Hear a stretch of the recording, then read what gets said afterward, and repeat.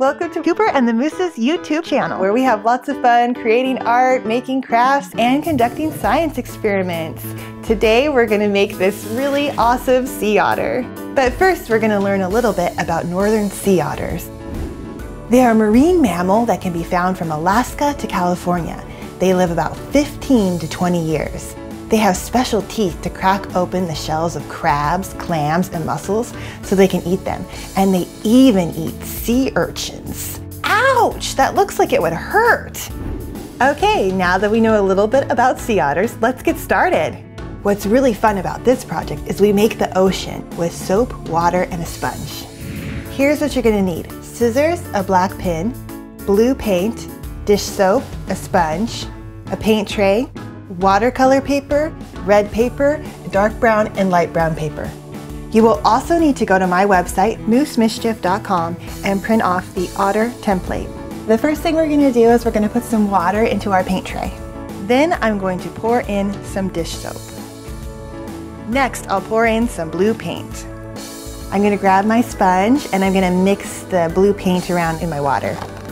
You want to make sure you put more paint than water into your tray, so that you have lots of blue for the background of your painting.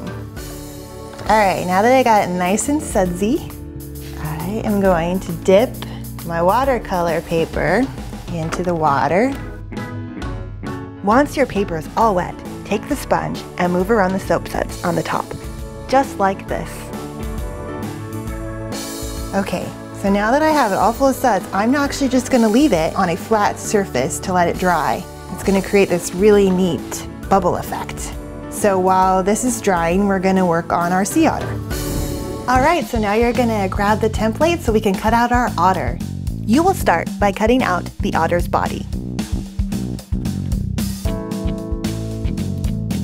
When you have the body cut out, you will place it upside down onto the dark brown piece of paper.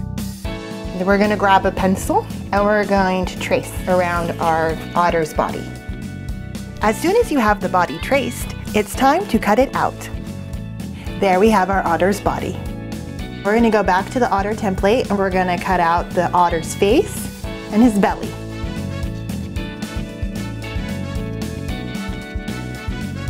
So next we're going to flip these upside down and we are going to trace them onto the light brown piece of paper. And then we'll cut them out. The next step is to grab the template again and cut off the starfish. Set it aside for the moment. And then you'll cut out the nose and the hands.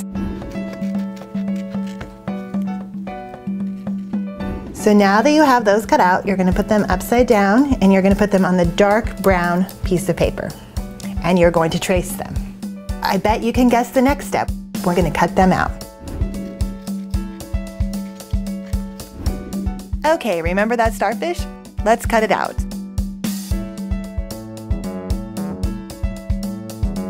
Okay, grab the red piece of paper, place the starfish upside down, and trace it. Then you will cut out the starfish. So next we're going to glue the sea otter together.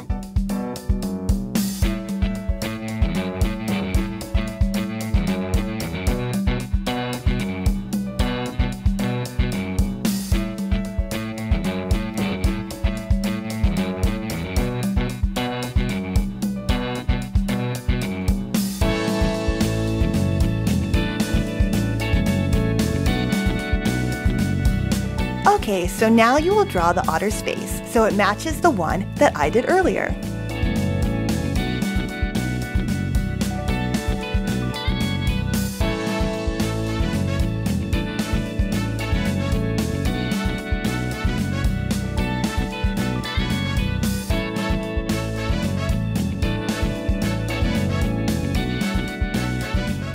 Now that the paper's all dry, I'm going to glue on the otter.